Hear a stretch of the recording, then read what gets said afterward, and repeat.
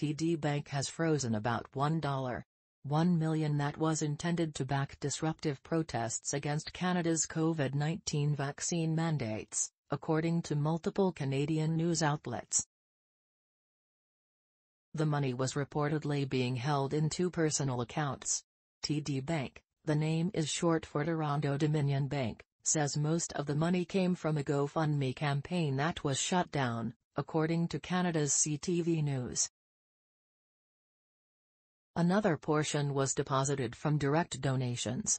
Supporters had sought to raise cash to sustain the protests, which have disrupted cross-border business and made international headlines in recent weeks.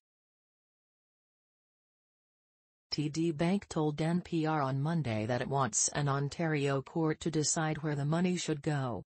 "We are unable to release the funds without the court's direction because multiple parties, including the account holder, intended recipients and some donors, may be entitled to the funds," a TD spokesperson. The court, not TD, should decide on the distribution of the funds. The Ambassador Bridge, the busy border crossing that has been the centerpiece of the protest campaign, reopened late Sunday after police cleared and arrested a lingering group of protesters demonstrating against COVID-19 vaccine m. Large protests over Canada's COVID-19 policies are still ongoing.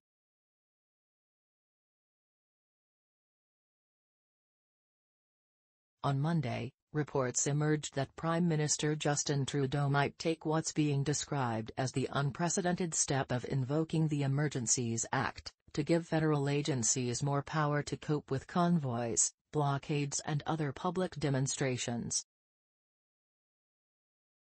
In early February, GoFundMe blocked around $10 million worth of donations from reaching the protest movement, dubbed the Freedom Convoy.